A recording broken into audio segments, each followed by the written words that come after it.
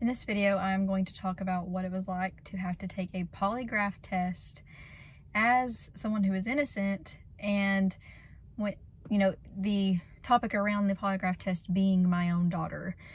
And so why I had to take a polygraph test in the first place. So I had to take one because my daughter suffered from shaken baby syndrome, and they can't force you to take a polygraph test, but it was a part of investigation. So whenever my daughter was shaken, we were investigated, myself and my now ex-husband, her biological father. We were both investigated by DCS, which was the state, I don't even know the correct terms for this, but the state people who come in whenever there's, suspected child abuse.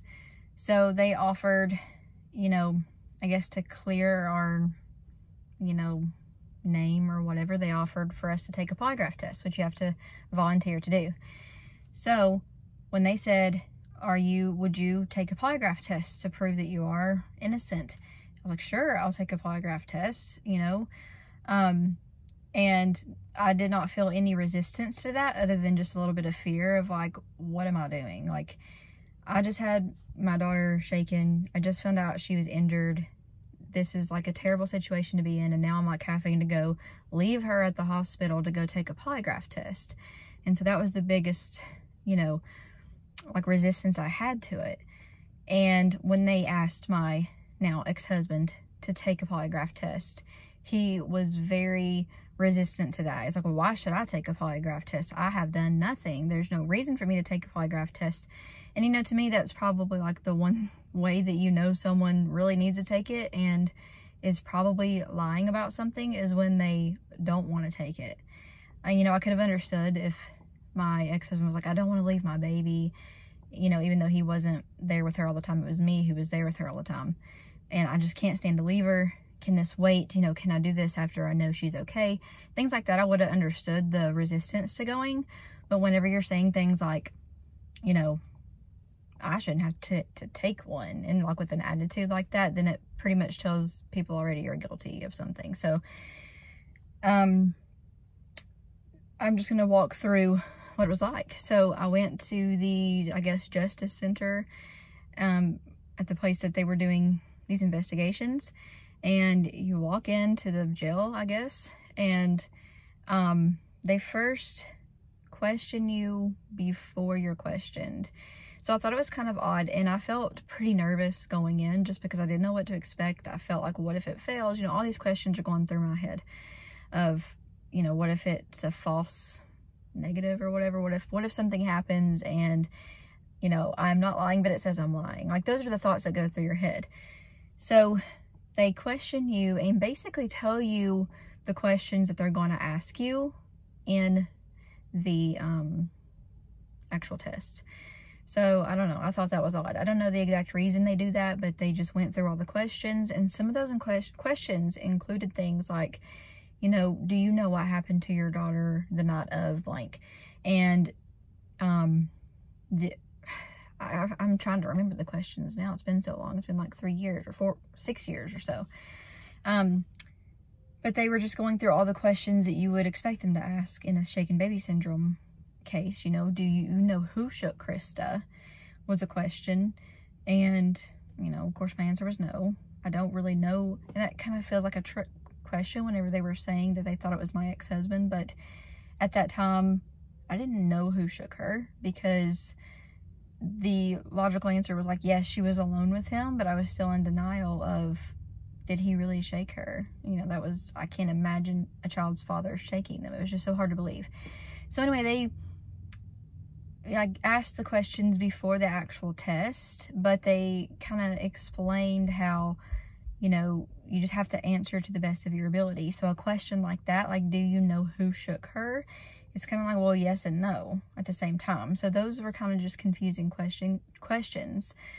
But then they would ask random questions like, have you ever lost your temper? Have you ever been in like an argument? Have you ever been in a fight? Have you ever physically hurt someone? And so those were the questions that they were asking.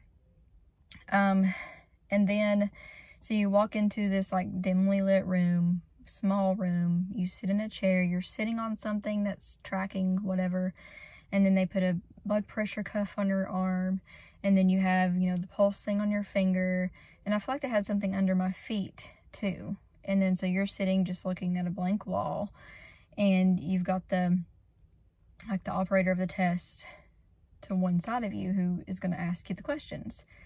And so, you know, just being in that room, I think back to those moments, and it's like, oh my gosh, like, I can't believe I went through that.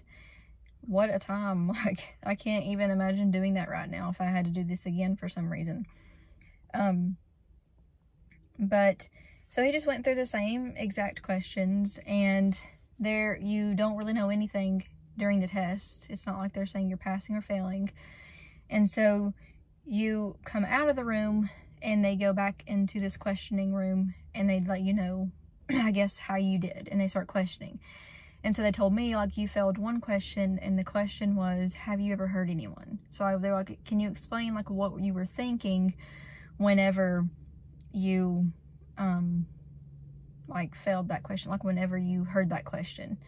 And so I was thinking, you know, there was a time that my sister and I, when we were, like, 17 years old, we got in a fist fight. Like, we were fighting each other over something dumb. Probably, I don't even remember what the reason was, but we were like fighting each other. And so my mind during that moment went back to, yes, I have hurt someone. I've hurt my own sister. But, you know, when I explained that to them, they're like, oh, that's, you know, everybody goes through something like that. Like, we were wrestling, we totally understand that. That's nothing, you know, not a big deal at all. And so I passed all the other questions. So they had no reason to, like, further investigate me or believe that I was lying about things. And so the way that they treated me, I never really felt like a criminal. You know, I wasn't a criminal, but they never treated me like that either. So even if I was a criminal, I don't know how they would have treated me if I had failed the entire thing, but they never treated me badly at all. They treated me very nicely and fairly, I think. So, you know, overall, I felt like it was an okay experience. It was just adding to the trauma of things, of having to even do that. And then my thoughts about how long mine took compared to my ex-husband's. So mine probably took a total of like 3-ish hours.